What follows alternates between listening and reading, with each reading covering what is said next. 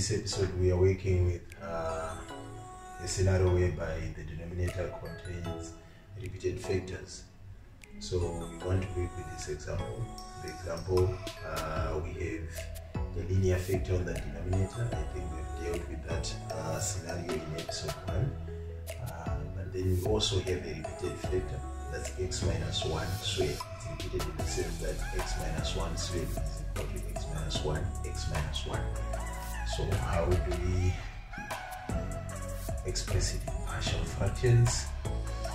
So that will be a over x minus 2 plus b over x minus 1 plus c over x minus 1 squared. So when you have a repeated factor, when the factor is repeated twice, we start to increase the power. That's first scenario, we are starting with power 1.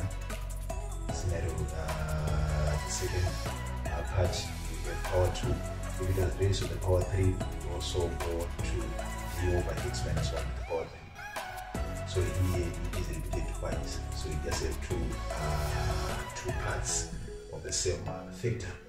So this now becomes 2x squared minus 5x plus 7 is equal to a times x minus 1 squared plus b times x minus 2, x minus 1 plus c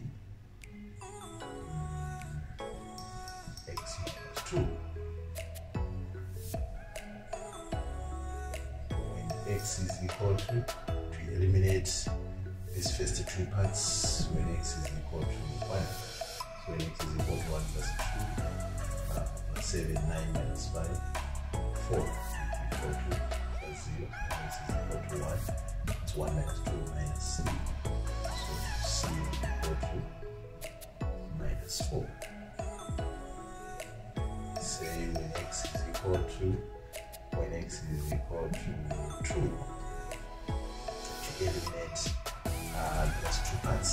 So when x is equal to 2, this becomes 4 times 2. 4 times 2, that's 8 minus 10 plus 7 equal to x is equal to 2, that's 2 minus 1, that's 1 squared. So 8. So that's 8 plus 7, 8 plus 7, that's 15. 15 minus 10, that's 5. So 8 equal to 5. But you say when x is equal to, you just pick any value. Remember, we already have the value of a and the value of c. We are only left with a constant b. So when x is equal to, just pick any value when x is equal to 0. So when x is equal to 0 is 0. 7 is equal to x is equal to 0. That's a plus when x is equal to 0. 0, that's minus 2 times minus 1, that's 2b. When x is equal to 0, that's minus 2c. But remember the value of a is equal to 5 plus 2b, and the value of c is equal to minus 4.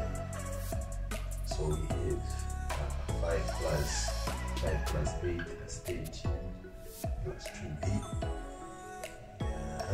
So 2b equal to minus, that's minus what? That's minus 6 equal to minus 3.